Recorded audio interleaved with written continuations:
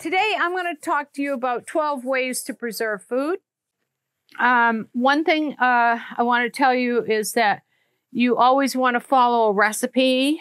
I learned that the hard way, no matter how educated I have become in all the years as a chef. 45 years I've been a professional chef. And but I still follow recipes, and I write recipes too, you know. And so that's one of my biggest recommendations for people. And another recommendation is to grow your own food whenever possible.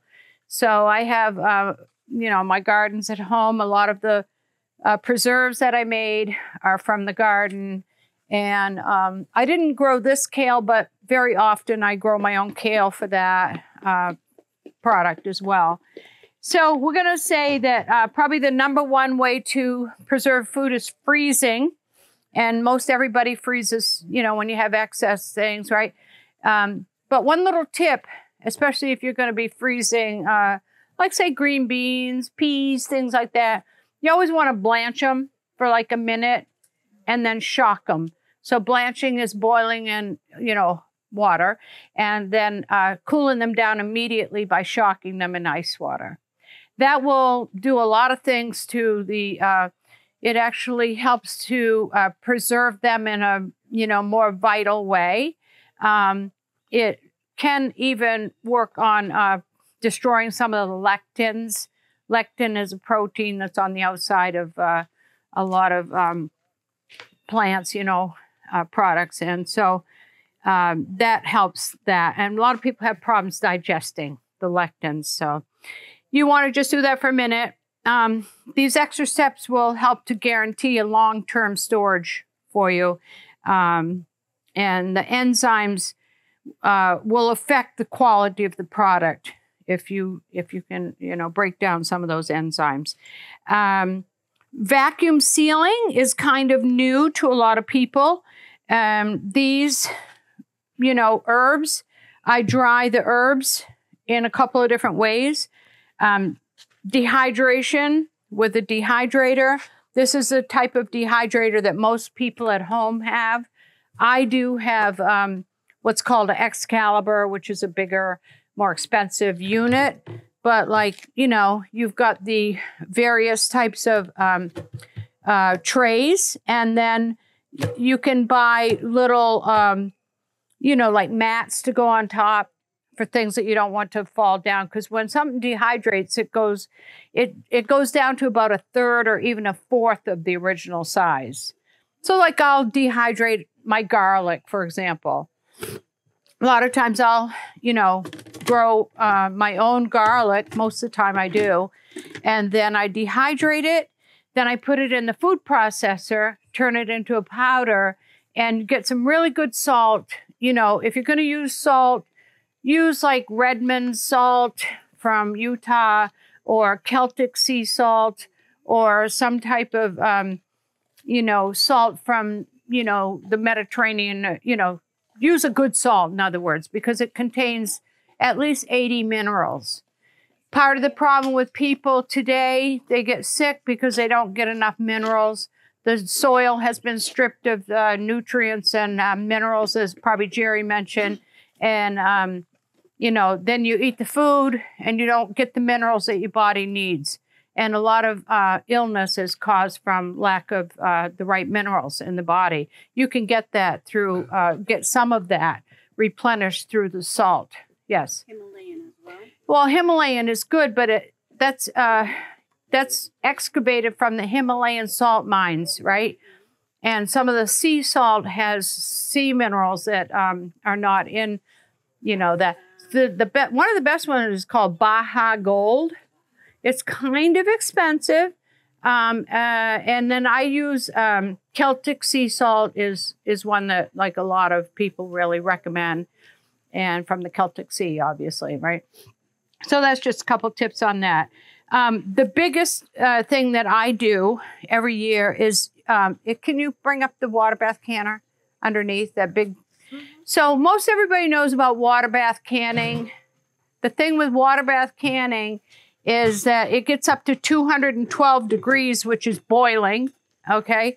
So you're gonna, you have your handy dandy little, lifter here that you put your jars on, obviously, and then you submerge it down under the boiling water, making sure that you always pay attention to sanitation and hygiene.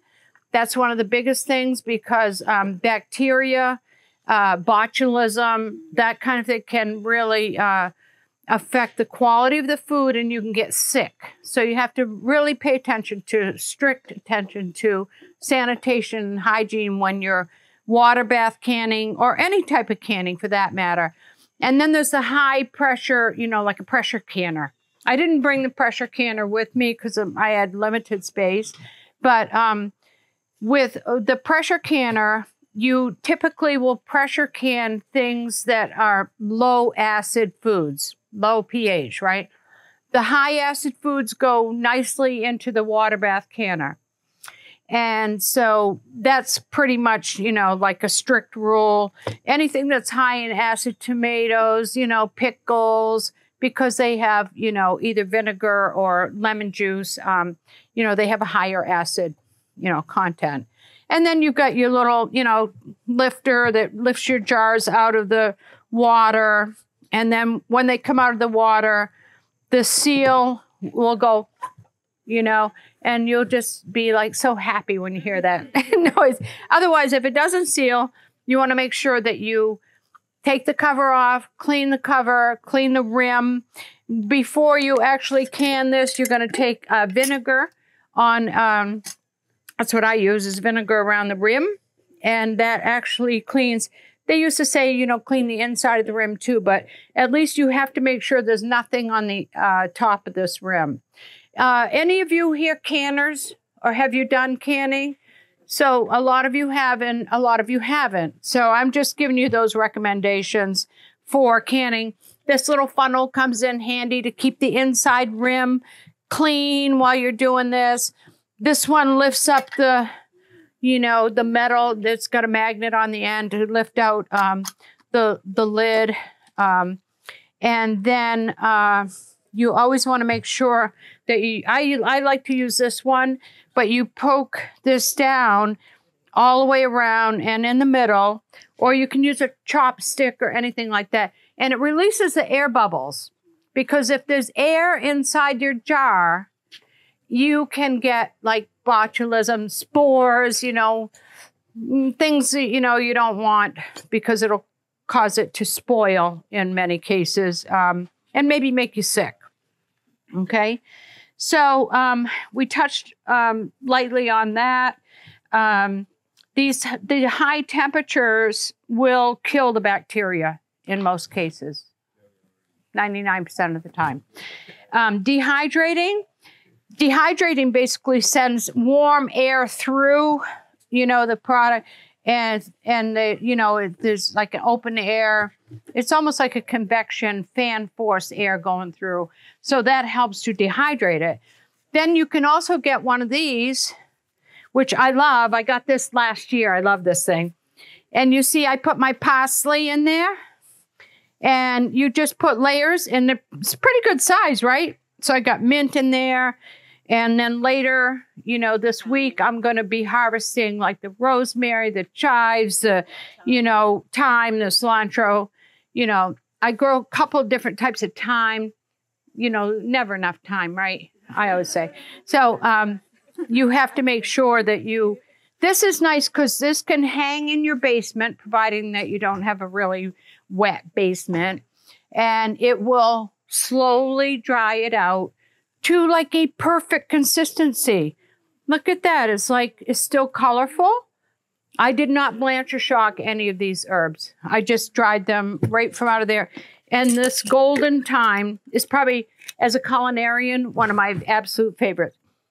It has such a wonderful smell and taste, and it just really enhances the flavor of anything that you cook with it.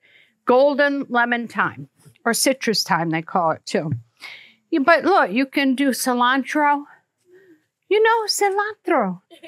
You cannot find, like sometimes you just can't find good cilantro, right? Some of the stuff in the grocery store has no taste, no flavor. I don't want to say most, but let's say some, okay. I tend to shop mostly at like, you know, the Whole Foods, you know, not to give them a plug, but, you know, I try to get all organic personally. And even with my growing, I grow strictly organic. So no, you know, poisonous chemicals or pesticides, right? Now, another form of preservation is pickling. So if you could bring a jar of pickles over here, please. I did 4 or 5 different types of pickles this year, and I'm not finished. I want to do zucchini relish. I don't know if you've heard of zucchini relish. And I also want to do green tomato pickles. It's a great way to use up your green tomatoes at the end of the summer, you know, but look at how gorgeous that is. It's beautiful. And that color is from turmeric. All right. Turmeric's such a good thing to use, but these are called bread and butter pickles. All right. I also make what's called, I call them icicle pickles. So you know how you find in your garden, you'll find like a cucumber that's like, whoa, and it's gold, you know, it's lost all of its green color. And you go, oh, have to throw that out. Oh, no, you don't. No, you don't. You take and you cut the ends off, peel it, cut it in quarters, slip out the seeds, and then all you have is the flesh left. And you brine them overnight in ice water solution with salt. Okay, the salt draws the moisture out of the cucumber and it makes it crisp up by being in the refrigerator overnight in the ice water. And then you drain that off, rinse off the salt. You don't want salty pickles, right? And then you do your little brine and you just pour it. You put your pickle, you know, your cucumbers in there. And when you do this, you really pack them in there tight. Because once you cook them a little more in the hot water, they shrink up, you know? So, but those icicle pickles are good. They're sweet, hot, spicy, yummy pickle. But these ones here are dill pickle chunks. And like I say, everything here is organic. We really try very hard to do all organic. Yes? And of course, that's not in vinegar. You use another solution. Well, you can do either way. The traditional way is with vinegar. Mm-hmm. These were made with vinegar. Okay. Vinegar and water, sugar, whatever. But I have tried using just lemon juice in a lactobacillus fermentation, which we're going to cover here in a second. That's good. They're what I call refrigerator pickles. They'll stay in the fridge for a couple months or so, but these will last like all winter, you know. And so this is the way I was taught as a child. This is the way we always pickled. But I do some refrigerator pickles, but I don't have any today on sale. All right. Sorry. I don't want to, you know, disappoint you. But anyways, when you do the lactobacillus fermentation pickling, the salt is what, you know, creates that lactic acid with the cucumber. It creates a low pH environment when you ferment like that. And so over here, I've got a little example of a fermentation. And this is sauerkraut, which I started, 3 weeks ago. And so this contraption is, this allows the gases to escape. Like if I covered that and left it, you know, to ferment, the jar would blow up. So you have to have this. This is like a backflow preventer valve, and it will allow the air to escape. There's little tiny pinholes in the top of this thing, and it has a float in there. So what it does, it creates an anaerobic environment. Aerobic is air, like, you know, anaerobic is without air. So when you put this together, you do your sauerkraut, for example, I put bags of water on top to push down the product, you know, the cabbage and everything, so that, you know, it won't rot, basically. And then this allows for the air to escape. you know, you can get a different type of jar like this, okay? And you can buy this whole, you know, creation. And it has a little glass float, you know, that pushes the food down. The food has to be kept below the water level, because if it goes above the water level, it will mold, mildew, rot, you know, taste terrible, smell terrible. And so you can buy these little kits, and that helps you a lot. Another way to preserve is with this. This is a mason jar vacuum sealer. So this fits either a small lid, which is like that size, basically, right here, okay, or the larger jar. So it will do either. And you would put your product on here, in there, I mean. The same way with this. This is a smaller version. And then you just put this on there and touch the button. It comes with a little jack to, you know, juice it up with electricity and keep it, you know, fortified or whatever. And then you just use whichever size you need, you know. This one is for the smaller one and this one is for the larger one. And so it only takes a couple seconds. If you want to preserve, say you make your own crackers, or you want to preserve nuts or anything that like goes rancid really quickly, you would use this. And then you just, it comes with a handy dandy little, if I can find it now, a little jar opener. Okay. So once it's, you know, you just, you know, open it up and then you can reseal it afterwards. These are like $20 or $25 and well worth their money in product that you would normally waste and throw away, you know. With that said, this is another form, food saver. So this is another form of, you know, preservation. So this comes with the little, you know, suction goes in there. And then you've got your bags, comes with the bags. It has a little hole indentation here that you stick this in, okay? And then it just sucks all the air out of the bag. Comes with a couple of different size bags. And this one here you actually cut. So you put this in there, you put your food in there, cut the end, you seal the end, and it just, you know, pulls all the air out, vacuum seals it.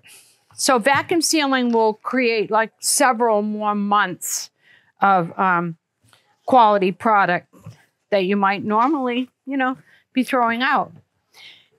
Jams and jellies. If you could show us a couple of examples. So we have been canning, we meaning me. I have been canning for the last couple of months to prepare for today's event.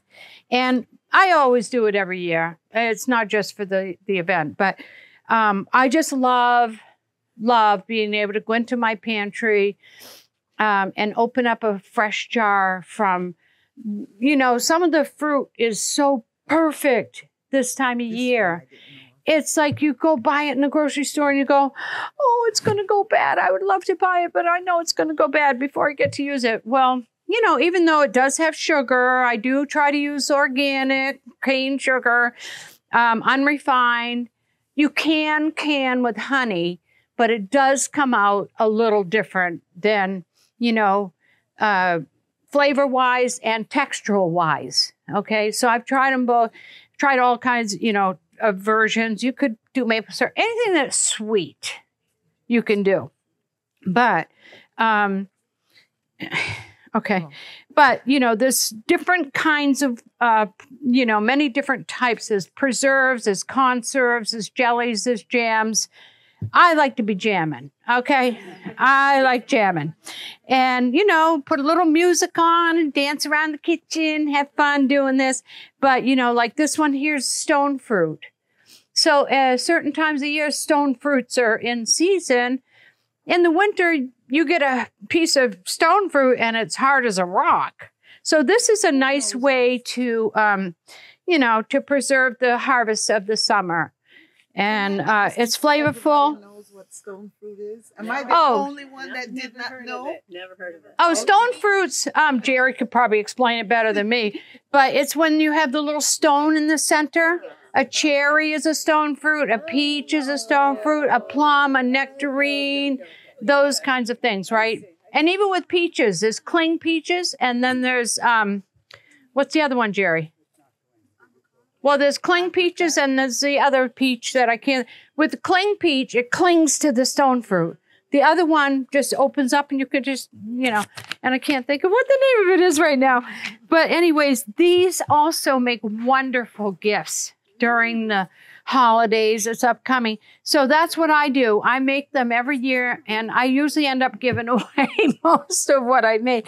But it's such a delight to do it, you know. Now, this one is a hot pepper jelly, which is so awesome, with a little vegan cream cheese and on a cracker with, you know, a little of this, you know, zesty, yummy, spicy, sweet jelly. So that's an example. We've got the stone fruit. We've got blueberries, strawberry. I grew the strawberries and I grew the blueberries. There's this one here I'd like to show you, please. This one is called plum cod. So they've taken a plum and they've, you know, what do you call it? Spliced it with an apricot, you know. And I really love the flavor of this. And this has Jerry's blackberries. I call it, my husband and I call it Susie's Bluesies and Jerry's Berries. But anyways, this is a plum cod and blackberry jam. Very unusual taste, very lovely taste. So it's a kind of a little bit of a gourmet thing, you might say. But like if you have, you know, holidays are coming up, you don't want to spend a lot of money, or, you know, you can't spend a lot of money, but you want to take something special to your neighbor, your friend, your whatever. Be a good neighbor and give them a jar of jelly or pickles or something, and learn how to do your own.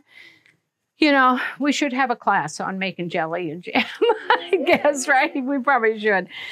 So anyways, we be jamming this time of year. And those can last up to a couple of years. I mean, I've made jams that I've used three or 4 years down the road because the high sugar content. And I do try to cut down on the sugar, just so you know. If it says 8 cups of sugar, I'm like, oh no, ain't gonna be no 8 cups of sugar going in my jam. So I would use half of that, maybe 5 cups. And, you know, you're not gonna get the same exact result. You know, it could be a little, it's not gonna be as firm. Let's put it that way. The thing that makes the jam get firm, by the way, is the pectin. And one of the little secrets I learned was, say you're making cherry jam. Cherry is very low in, very low acid, right? It's not like some of the other stuff. And so I just grate up a couple of apples. And the apple has a lot of pectin. So I start out with that. And so that's just a little tip. And so high in sugar, low in pH, but can last up to years doing it this way. We talked about vacuum sealing a little bit. This food saver system is very, very good. This will sometimes, you know, with vegetables, can last up to 2 or 3 years using this thing, sucking out all the air. The air is what causes oxidation and spoiling. So fresh fruit and berries, you can seal that way. Soups, breads, you know, breads up to 3 years can be kept, you know, depends on the type of, you know, bread that you're making. Then there's cold storage. So, you know, back in the day, they used to dig a hole in the ground, and, you know, in the ground went the, you know, beets and the carrots and the root vegetables, the potatoes and all that stuff. And so cold storage, they also call it cold cellaring. You know, if you have a cold cellar, you know, you can keep it stored in your cellar for many, many months. It should be 40 degrees around 40 degrees Fahrenheit, okay? And with a high humidity. And like I said, you can dig a hole in the ground and you can keep things like pumpkins and squash for several months, if not all winter. Yeah. And then drying, we talked about air drying, hanging them, you know, for use later in the year. All the herbs prefer hang drying. In this creates heat. So the heat actually will make sometimes like the chives and things like lose their color. But hanging them, just hanging them in bunches, you know. My great-great-uncle, because I'm from the Passamaquoddy, Passamaquoddy Indian tribe up in Maine, and he was a medicine man. And my grandmother used to tell me about him. And she said you could go into his house. Now, back then they had all open rafters. You know, it wasn't like these modern houses nowadays, right? But big open rafters like in here. And all the herbs hanging from the ceiling. He could tell you what to make, how to use it to heal just about anything, to make a poultice or a compress or any of those types of things. And, you know, I've had classes myself. I've given classes on what I call kitchen remedies or garden remedies. And there's so many things that we can do with stuff right from the garden. Cabbage, garlic, you know, cayenne pepper, for example. In Back to Eden, Jethro Kloss's book, he has about a half a page maybe on almost every herb, but cayenne pepper, 10 pages. It is an amazing miracle herb. It really is. So anyways, getting off subject here, sorry. Infusion is another type of food preservation. I forgot to bring my example of an infused oil, but you can infuse, you know, cherries. You can infuse herbs. Mostly I do herbs, right? But you could do garlic oil. You go to the store, it's $12.99 for a little teeny skinny bottle of it. And you can just get your own good quality, organic, first cold pressed olive oil and make your own infused oils. So that's another tip. Once they're extracted, you can leave the herb in there and then just keep putting more, or you can take the herbs out and then replace it with new fresh herbs and just keep refilling the bottle. And they can be used for marinades or dressings and things like that.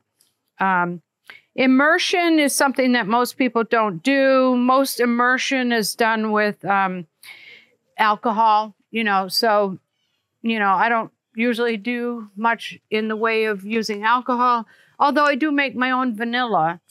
And, you know, it takes about 2 years to do the vanilla. So I buy the best vanilla beans, grade A, that you can find from Tahiti and Madagascar and all over the world. And you can order them and you can make enough vanilla. And I ran out of time, or I would have done some for today to sell. But it takes about 2 years for them to really be extracted. And the minimal amount of alcohol, like say you used vodka in it, for example, is cooked off. You know, you use a teaspoon of vanilla, right? But it's cooked off in the cooking process. So it's not like you're, you know, drinking it or whatever. Although back in the day, I guess they used to do that too. And you can also use vegetable glycerin, which I've used before to make vanilla. So I've used that, and I make several different types, but the best vanilla beans you can find, and it will, I mean, you just will never have to buy vanilla again. And you've seen the price of vanilla, like $20 for a little bottle. So for $20, you can buy, 5 or 6 vanilla beans from wherever you buy them from, and you can make your own. So immersion was another one. And then salting, which most people don't do anymore. But I remember as a kid, they used to, you know, well, I grew up in Maine and, you know, everyone went deer hunting. You know, venison is the cleanest meat. You know, I'm not a meat eater myself, but, you know, if you were and you were a hunter, you know, venison is the cleanest meat that there is. Any master chef can tell you that. They are vegetarian, so they eat only berries and leaves and whatever. You know, they don't eat carcass of other animals and stuff. So anyways, they're clean meat is what I'm trying to say. And they would salt the meat to keep it for the winter. You know, we have it so easy nowadays. You know, we got refrigerators. You look at these, you know, people in some of these third world countries, they don't even have refrigerators. You know, these, I work with an orphanage in Uganda, and they don't have electricity. You know, they don't have, you know, we just flip a switch and take it for granted. But, you know, praise God. Thank you, Jesus. I have to say, thank you, Lord, for we're in a country like we live in. And we should not take one day for granted. I had to say that. Okay, so salt brining, that will kill the bacteria. Okay, salt is preservative. It will kill the bacteria. But you have to either soak it or rinse it afterwards, you know, because the salt absorbs, right? And then there's freeze drying. Freeze drying provides the ability to remove all the moisture from the food product. And the food will last 25 years if you have a freeze dryer. But they're $1,000, you know, and there's no way I can afford that. But you can freeze dry anything. You can make your own potato chips from zucchini and squash and different things. And it's just a wonderful thing. So if you can afford it, get yourself a freeze dryer. Now, I want to make sure that I make a little plug about part of the reason that we want to preserve food is we believe that we're living in the last days of Earth's history. And we believe that Jesus is coming again soon. And we believe that we should be prepared for emergencies. We saw in the last 4 years what happened when everything was shut down and food couldn't get through. So, you know, I'm a big advocate of growing your own food, first of all. And Jerry and I, we both teach garden classes to try to inspire people and teach people and help them to learn how to grow their own food. You know, you do have to have some land, you know. I did one little class on grow your dream garden on a 1/4 acre or less. And that's what I have, 1/4 of an acre. And I grow a lot of food. I can barely keep up with the harvest when it's time to harvest. And you got to, when it's ready, you got to jump on it. You can't be waiting around, you know, because it don't wait for you. So you have to make sure that you're, you know, able to do it. And, you know, because we know that there's a time of trouble that's going to come upon this earth that has been nothing like it ever in the world and never will be. And the more that we can do to protect ourselves and our family and prepare for that, the better off we are. And at our church, we're going to be having a class on grid shutdown preparedness. All right. So a couple years ago, we did wilderness survival classes. And upcoming, we're going to be focusing a lot on that and being ready. You know, and I'm talking about on every level, spiritual, physical, mental, emotional, financial. Get out of debt. If you're in debt, get out of debt. All right, I didn't want this to be a sermon or anything. Okay, but I just want to make sure that I mention that. So anyways, it's important to preserve foods when they're at their peak, okay?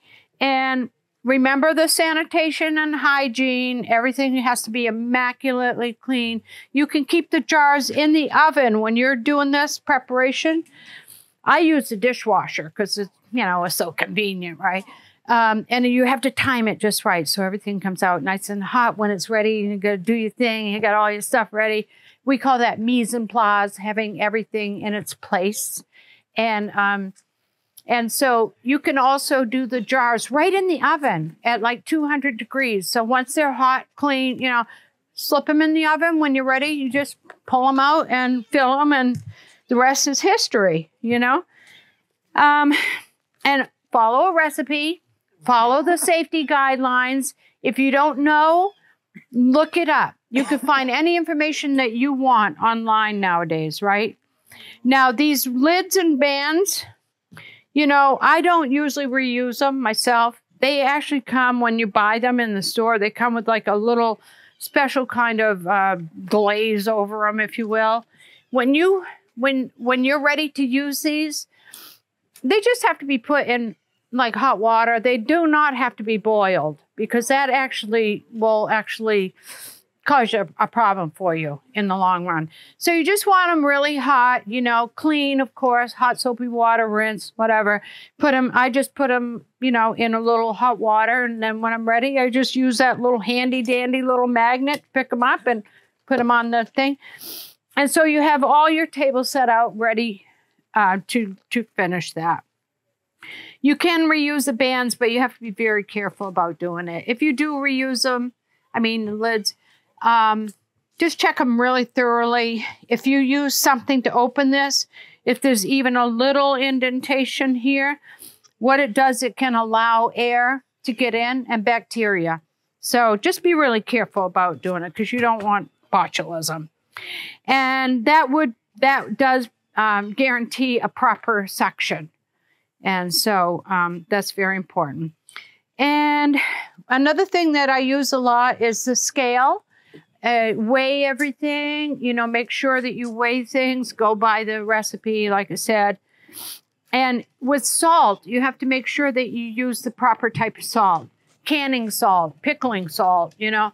Don't just use any salt. And as a matter of fact, if at your house, if you have that salt that comes in a little blue container, the little round with the girl with the umbrella, go home and throw it out.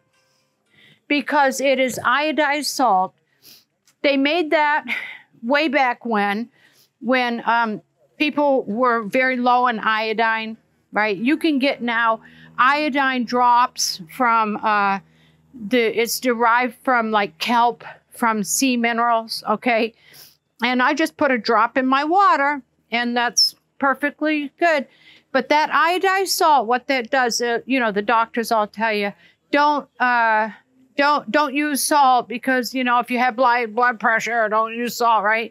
But that is referring to that type of salt that it has only 2 elements in it, sodium chloride and chlorine. And what they do to make that salt, they take the salt from the sea, they dry it, okay? And then it's gray. So when you get good salt from the sea, it is gray and it's moist because salt absorbs water. If it's raining out, my salt cellar will be, you know, kind of hardened up a little bit. Well, with that type of salt, it constricts the blood vessels, okay? It's what it does to the blood vessels, right? But with mineral salt, the minerals that's in there, especially the magnesium, in order for the water to get to the nucleus of the cells, and you have over 100 trillion cells in your body, in order for that to penetrate the cell, to get the water into the cell, you need magnesium. And there's several types of magnesium. We won't get into all that right now. But all I'm saying is make sure you use good quality salt. It will be saltier than salt. You know what I'm saying? So you don't need to use as much, all right? And Barbara O'Neill, who's one of my teachers, I've been following her for a dozen years before she became popular on the internet and everything. What she says, and I totally agree with her, at least 6 to 8 glasses of, you know, good water, not the stuff out of the tap, because the tap water has fluoride and chlorine in it. It has to be like, you know, I don't want to say spring water, but at least filtered water, okay? What she does, she keeps a salt cellar, like just a little jar, you know, salt. She keeps one next to her bed. She keeps one in the bathroom. She keeps one in the kitchen. She keeps one on the dining room table.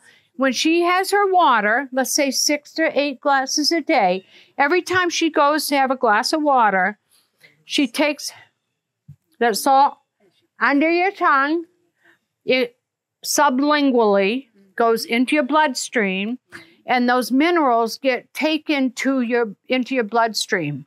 It passes the blood-brain barrier. It does not have to be digested. It goes into your circulatory system. And these minerals that you put under your tongue, after it's absorbed into, then you drink your water, your glass of water. And she says, sip during the day. Don't go, go, go, go, go. I see my husband do that. I'm like, don't do that. That's like taking the water and going whoosh, on your plants outside. No, your plants will drown too. So your system is not made to go like, whoa, what are you doing to me? You have to slowly get, I'm not saying like take all day to drink a glass of water. Be reasonable. I'm saying, drink 2 or 3 ounces, 4 ounces, whatever, set it down in a few minutes, 10 minutes, whatever, drink the rest of the glass. And do that 6 or 8 times a day. Your body will benefit unbelievable. Your skin, hydrated. Oh, how many people are going out buying all this stuff to goop up their skin and whatever. I don't use anything on my skin. I'm over 70, okay? My skin is moist, and if you're going to use something on your skin, use coconut oil. Organic, first cold pressed coconut oil, olive oil. Don't use this other junk. Don't use this stuff. If you can't pronounce it, or you can't spell it, or your grandmother didn't use it, you don't need it. All right? So basically, I want to just say that as best as you can, you want to preserve the food, preserve your body. The longer that you live, the more that time you have to follow after the master, the more days that you have to live a full, rich life. God wants us to do that. And it's necessary for us to do that. Do you have any questions by any chance? Yes? So the mineral salt, can we use that magnesium or Epsom salts? Not in your mouth. No, that's for outside. So you can soak your feet in it. At night, I do that sometimes. And always wash your feet at night. No, I mean, that probably sounds weird to say that, but I go barefoot all the time. Now, I'm a country girl, and you can take the girl out of the country, but you can't take the country out of the girl, all right? So at church, I'm always saying, take them shoes off. Let's go out and do some earthing, some grounding. The best time to ground is first thing in the morning while the dew is still on the roses, all right? And you go out there, and it only takes 6 minutes of your day. What happens, and especially after a thunder and lightning storm at night, the electromagnetic energy that hits the earth, bang, bang, you are absorbing that. The biggest pores on your body are in the bottom of your feet. So when you go out there in the morning, oh, the grass feels so good in your feet. And it can be sand. It can be, dirt, earth, your garden, whatever. But it doesn't work on wood, okay? It does actually work with like a porous thing like brick, or terracotta, those kinds of things. But typically you want to go out, you want to absorb the energy. Go hug a tree. That sounds crazy. Oh, are you a tree hugger? Yeah, I'm a tree hugger. I'll be the first to admit it, And the energy you're getting from that tree, what it does in your body is the electrons and the protons that's in your body, it electrifies you.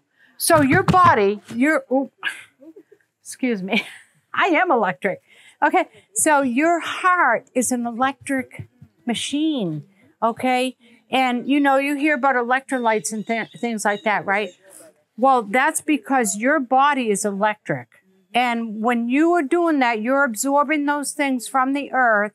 It will help you I'm going to do a class on just that kind of stuff. I think people need to know about that kind of stuff, right? So, yeah, and don't forget, plant a seed. All right, take a tiny seed and plant it. Yes. So you said it's the pectin, or sure gel that makes the jelly thick? That Yeah. makes the jelly? Yes. Doesn't the sugar help also? Or Yes, it does. Okay. Yes. So my question was, can I use stevia in place of sugar? I have tried it and it really does not taste good. I mean, I even grow stevia. If you grow the stevia, you can make iced tea and stuff with it, but I don't recommend using it for jellies. No. Anything else? Yes. Where do you usually buy Celtic salt? I order mine on Amazon, but you can get it from Whole Foods. A lot of stores now carry it. And the French gray salt, when you get it, it's gray and it's moist. You open it, it's like you can smell the ocean. Yeah, it's so good. Occasionally Ocean State has. Ocean State might have it, yeah. How about distilling the water? Yeah, distilled water. Yeah, I should have mentioned that. When you're doing pickles and sauerkraut and stuff like that, use distilled water. And to drink, I drink it. Yeah, you can, but you got to be careful. Not everybody can drink it like as your exclusive water. Mineral water. I go for mineral water myself. But when you distill water, it takes all the minerals out. Right, certain minerals you can't absorb anyway. So. Yeah, exactly. But still, you got to watch, especially if you have health conditions. So I guess we're ready to close this down. I hope and pray that all of you will do some canning. Get yourself a Ball Blue book if you don't have a canning book. This one has pretty much the best, advice. So God bless you all and see you soon, I hope. Many blessings.